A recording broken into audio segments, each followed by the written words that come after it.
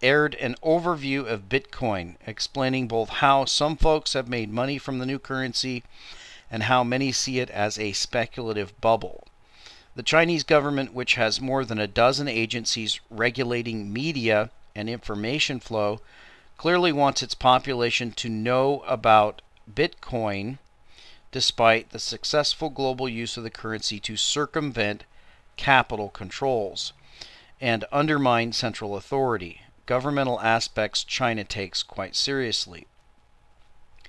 If China successfully aids the proliferation of Bitcoin, the implications on the global currency system could be monumental.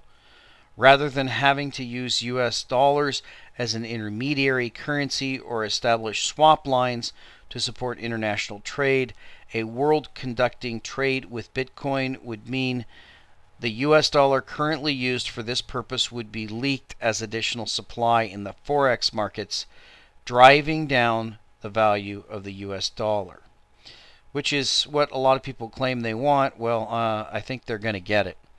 And driving up borrowing rates for the US. This change on a large scale would drastically accelerate the effects of the inflationary policies already taken up by the Federal Reserve. A significant inflationary trend in US dollars could potentially create a devastating cycle as global banks looking to preserve their wealth seek alternative reserve currencies, even further reducing the dollar's value. The effect in China and on the Bitcoin market is already being realized. Bitcoin wallet software has been downloaded nearly 40,000 times since the program aired 3 days ago. That's almost 7 times the number downloaded in the US over the same period and 13 times the rate of downloads in China leading up to the report.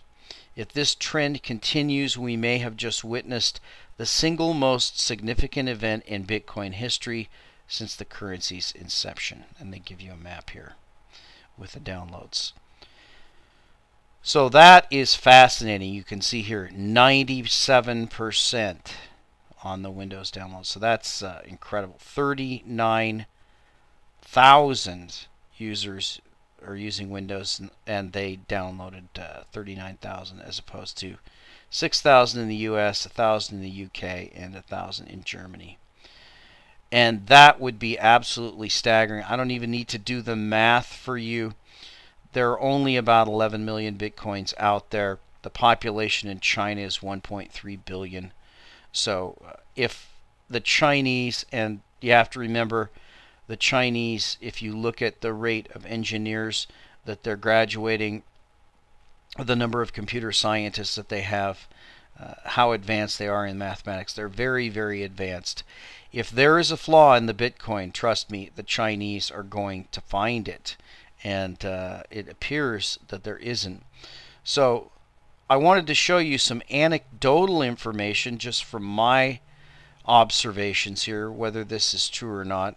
So let me take you over to my Silver blog, and that you can see has been active on revolver maps since December 25th of 2011. That's when I activated this revolver map on my Silver channel, and you can see since that time there have been 4,374,000 visits to my Silver blog. There are 76 cities online and 9 countries online right now.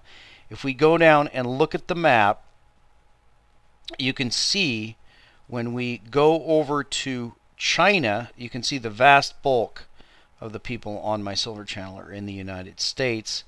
A fairly decent following in Europe. Now it's the time of day there, of course.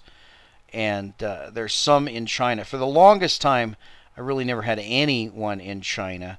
But you can see here is the number. Any of these dots that you see, these red dots, that's a city that is visited the blog. And so that is out of 4,374,000 hits on that over the course of 2 years or so. you can see the number in China. Now let's go over to my Bitcoin blog, and you can see there's only 13 cities online right now.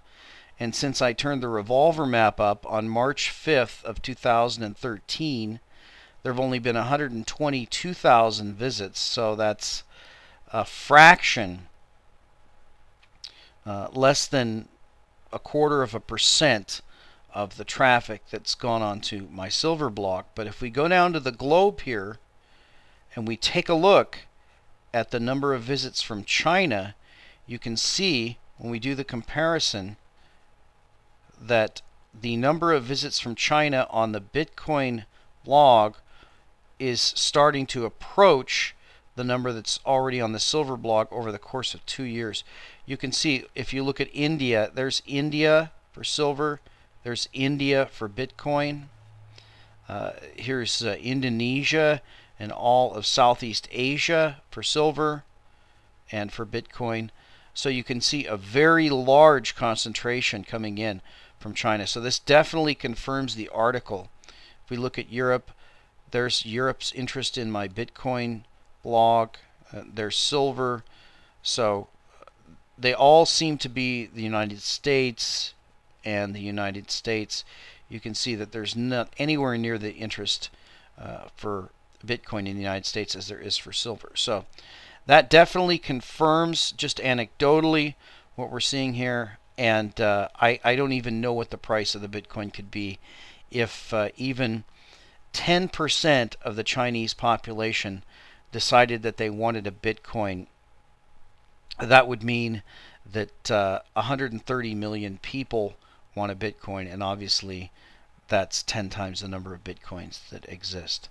So maybe they would have to be satisfied with having a Satoshi or 10 Satoshis or something like that, because there just aren't that many Bitcoins to go around. Maybe they will buy up some of the alternative cryptocurrencies, and there are a lot out there. We'll go over and cover in the next episode. This is BTC-E. We've got new ones on here. We've got the CNC coin, and that apparently is a Chinese coin. I haven't had time to investigate what's behind that. We've got the Feather coin here added as well. So more virtual currencies coming online.